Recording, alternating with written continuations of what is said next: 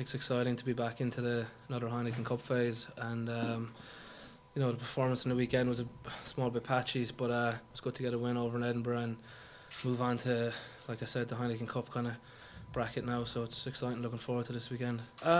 Maybe just ball retention in and around the ruck area, and maybe trying to force little offloads or 50-50 passes. When we managed to get in behind them was a bit frustrating, so that's one area that we have to look at for this weekend. It's not ideal ever to be kind of chasing a situation like we are, but we know that fate is in our own hands. We have to put into performance and try and get as much as we can out of the game, but we're not getting ahead of ourselves. The Scarlets are a top quality side. You can see by their form in the Rabo.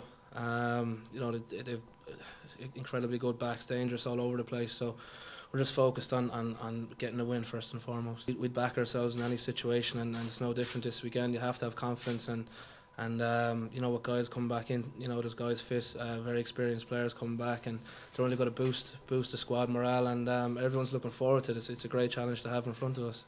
They're too dangerous of a side to kind of look past, getting 5 points and talking tries and all this kind of thing. It's about getting the win first and foremost, because they're the kind of side that can score from anywhere, can make line breaks. They've very good backs like Jonathan Davies, George North.